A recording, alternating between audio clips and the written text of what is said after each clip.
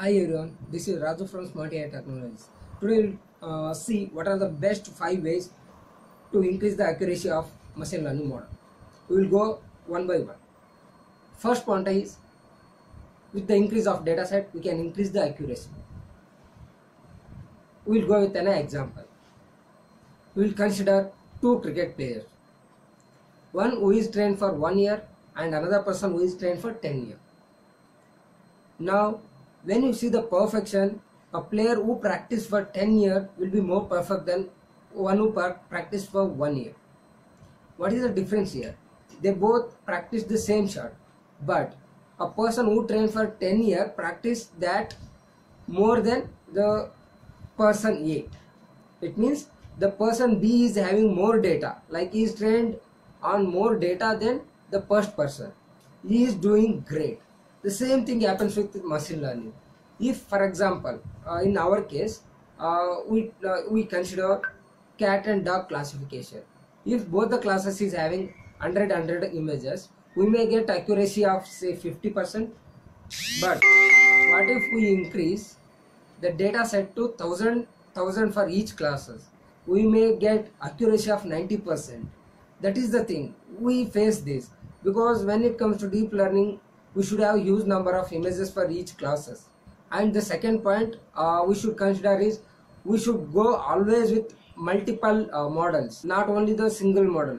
For example, I will tell you, there is a classification problem. For example, diabetes classification.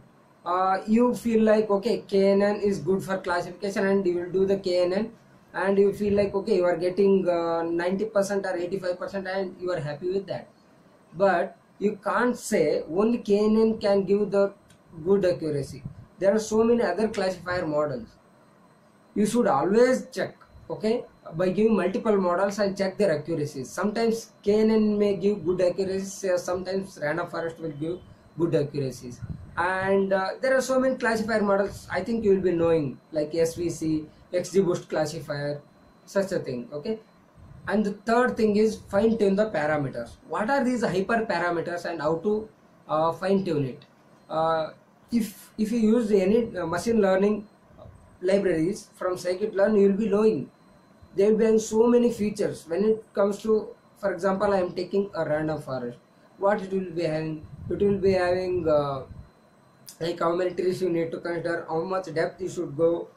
Like that, there are so many features, but among them we will use only one or two. But you should always visit to the official website of scikit-learn whenever you are using any model, because there are so many hyper parameters where we can play with and they matter a lot. They will difference the accuracy of the model. Fourth point is you should always use cross validation.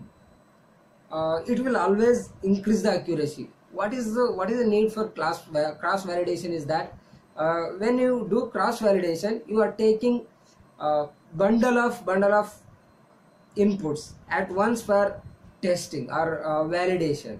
For example, I will take a real world example of classification of dog and cat.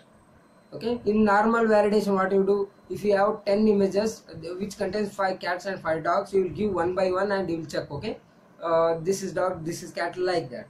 But when it comes to cross validation, if you have 10 images which contains 5 dogs and 5 cats, you may mix one image dog, one image cat of a single bundle, and you can give to that model which predicts to that particular bundle.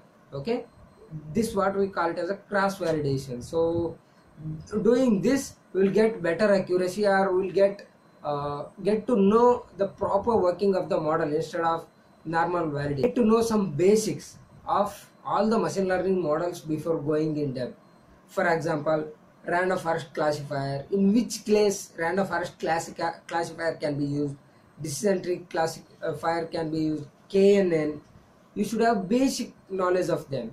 Okay, if you know that, you will give first priority to that. You will use all the models that is there, but you should know the structure of your data. You need to understand first structure of your data, then some basic knowledge of machine learning also. Okay, if you are able to understand structure of the data whatever you are using, and if you know what priority should be given to each machine learning model, that will save your time.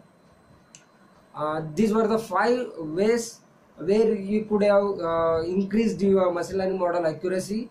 That's the thing. Okay, in this class this much, and we'll see in the next class. Thank you.